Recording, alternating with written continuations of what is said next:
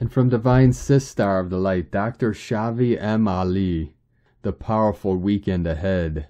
Proton, positive electrical charges, and electron, negative electrical charges, flux energies are building, as also our solar flares, solar winds, neutron counts, and the KP index. Our moon is in tropical Pisces, spiritual elevation or delusion according to levels of consciousness, all day today, Friday, October 7th, 2022. No voids, long or short.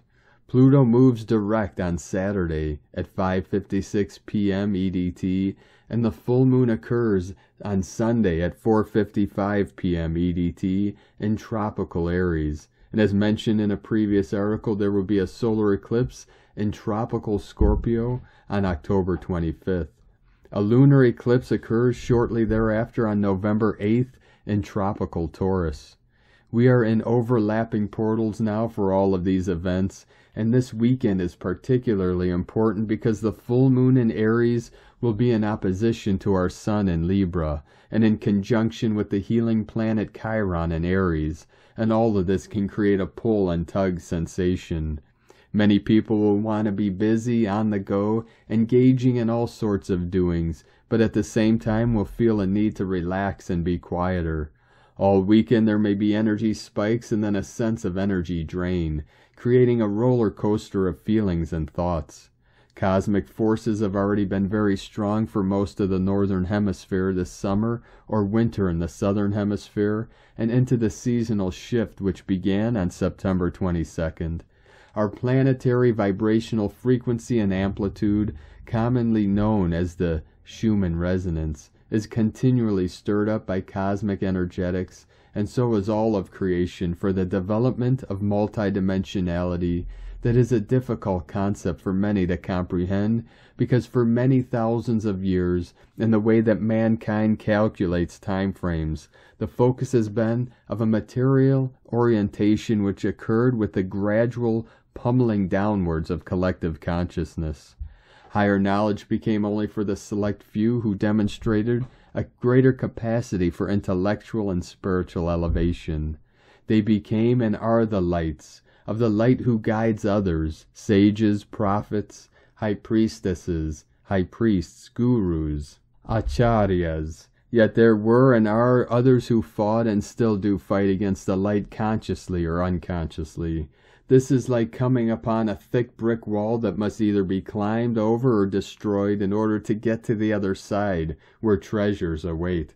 Some people refer to this situation as an energetic war, and some as the war between darkness and light. So here comes that phrase again, the twilight of Kali Yuga, a time of intensified chaos. This is why light is so powerful, however. Remember, thousands of years of disharmony is being removed from planetary cellular records and DNA. This includes human cells and DNA as well. Everything is becoming new. As cosmic forces further level up this weekend as the coming full moon and Pluto's direct motion come in, spend some quality time engaging with nature and with your higher self. There are many opportunities given to us for such relaxation and tuning in, such as when several planets are retrograde together, when equinox or solstice portals occur, when solar and lunar eclipses happen, and when other cosmic events are strong. All of these have portals, beginning stages, crescendos, and ending phases.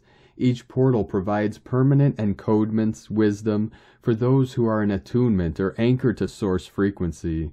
The renewed journey through the photon belt, a band of intense light through which our entire galaxy is traversing, which occurs approximately every 26,000 years, is an amazingly transformative trip. We are inside of only the first of its 12 vortices, a point that we are purposefully reminded of often.